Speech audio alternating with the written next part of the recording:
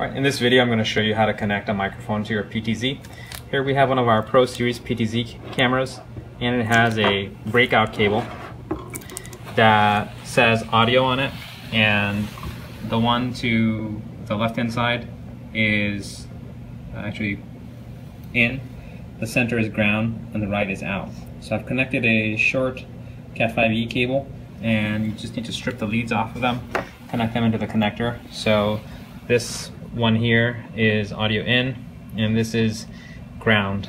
And then we're going to use a special connector we've got. It's a bail-in with an RCA built in, and the solid wire is going to be positive and the stripe wire is going to be negative. So positive going to audio in, negative going to ground on the connector. Okay. This carries the audio from the mic, so I'm going to connect this connector into the RCA audio on my microphone. And then in this case, this is 12 volt DC power.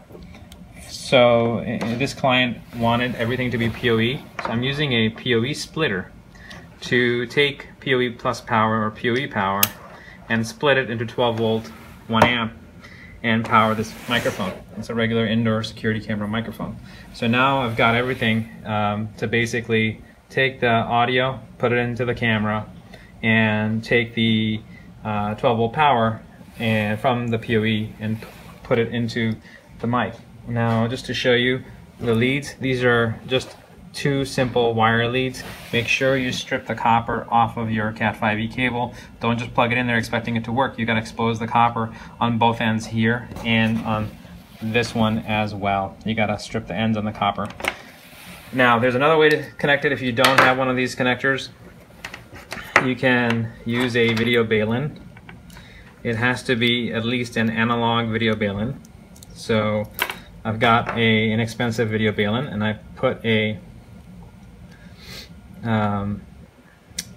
regular BNC female to RCA male connector on it to convert the BNC into RCA. And same thing, it has a positive and negative. They're all polarized, so you make sure you just input your wire securely. We only suggest using Cat5e or Cat6, that's solid copper. If you use cheaper wire, you may have audio signal quality issues. If you use cheap bail-ins, you're going to have a lot of audio quality issues as well. And the runs can't be too far. I wouldn't do this for more than a 100-foot run in between the microphone and the camera itself. So now I can just connect it in here. Same exact thing, but with using a video bail-in to send audio. The next part will show you how to enable audio on your PTZ camera.